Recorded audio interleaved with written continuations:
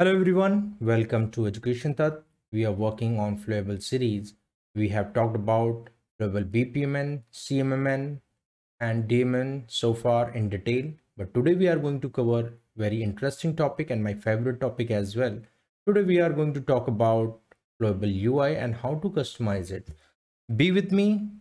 It should be an interesting session for you.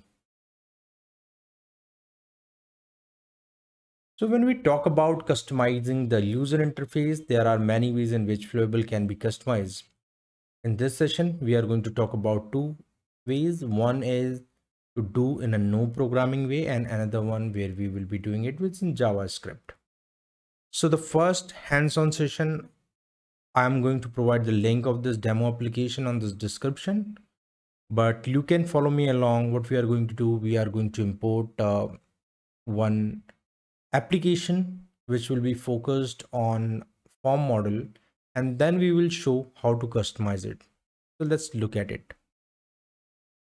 We are opening the design. I have already downloaded this from Flowable download page about this application. So I'm going to import it. I'm going to choose and then I'm going to upload this from. So here I have imported the file custom UI application.zip, and this is very normal application with very few functionalities in it. This is a case along with a single process with two forms. So let's open the case.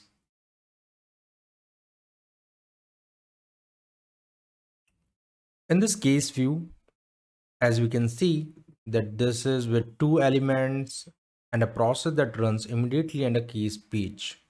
A case page can behave like other CMMN elements. So you can have full control over when is it available or not by using entry sentries. There can be as many case pages as you want, but also a case page can contain multiple views. With this example, if you look at its attribute, you can see some of the options for what may be configured. Right? Some of the options are here. You can also define an icon and display order for the case page. And so let's open this form reference first. So this is how it looks at this moment. And then if we go back again to the case, this is the form reference, and in here we can see there is a simple process, and in this simple process there are two tasks. One is normal user task. It is attached to the normal form, whereas custom user task is attached to a different unit of work. So let's open normal form.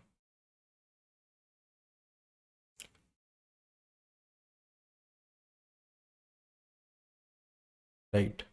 So in here, what we try to say, like we want to create in this view one, we have the custom view link to the same form as the start form custom case, but more usually you would define a much more specific and sophisticated form like an overall case dashboard. You can also define an icon and display order for the case page. Set the icon to what you like and the index to 1. There is also attribute that define so how you can control these icons. So for that you can go to the case, and from here you can actually work on some of the things here. You can set up any icon that you want. So let's say that I want to go with address, and then I can also give some index to it. Maybe index is 1. There is also attribute that define what to do as the case changes state. So the case view could be editable while the case is active, but hidden when it becomes complete. To define some additional elements to the custom view, click on the case pages, page elements attribute, case pages element attribute, and we can open a form from there. Not this one exactly. So to be able to open this custom view, what you need to do is you need to click on this. You need to go to the page element. When you click on it, you will see some settings of the page elements comes like this. In here, we have only defined one extra element, which is a custom link that allows us to define where to jump if the user wants to navigate out of the case. There is a set of predefined types of element. We have selected an internal link element and defined the navigation to go to task mine like this. The index defines the element's display order.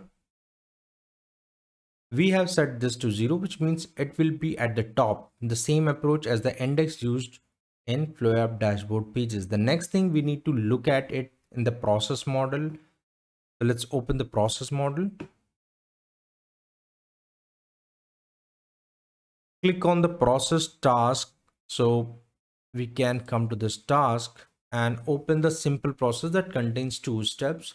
Then first task as its attribute, we can have some of the attribute mentioned in here. We can change to its label or something. For this task to show in the case view, the expose to custom case view attributes has been enabled, and so expose some more attributes, choose a label and icon, and then set all element in the case menu will be ordered by their index type. So for that, you can just come in this place, and then from here, either you can search from this option, or you can just navigate to the priority, and in priority you can check for due date, category, and task candidates type, all users, and expose to custom view, this option. So we can actually check this if exposed to custom view. So what all label, icon, index we want to control in from here, and then we can go and simply publish this application. So we can just untick this from now. We can go to custom UI app, we will publish it and see how this is behaving in a real world scenario. This is deployed. Let's open engage. You know what to do. Next, we will go and create a custom UI case in here. So for that, we know how to do it. Here is the third app which we just deployed, and we can go for custom UI case. We can provide some information and date. So let's give some details here. Some data has been captured, waiting for next date, and the date can be today's date, and then submit. So this is normally a user task, normal user task. If we click it, this one, we see you could have standard form components like this, or a button to navigate an external page. We can select one of the option in here. So it says open somewhere with selection, and if we click on it, this takes us to a YouTube page. So this is how some of the customization you can do and some of the configuration that you may want to do. And I hope this is useful for you. Let's get back and let me close this one. Let's come back to the design. So here we talked about how to do the customization and how to understand some of the settings here. I hope this was an insightful session, how to control some of the things while we are changing the properties. Let me know if you have any question on this.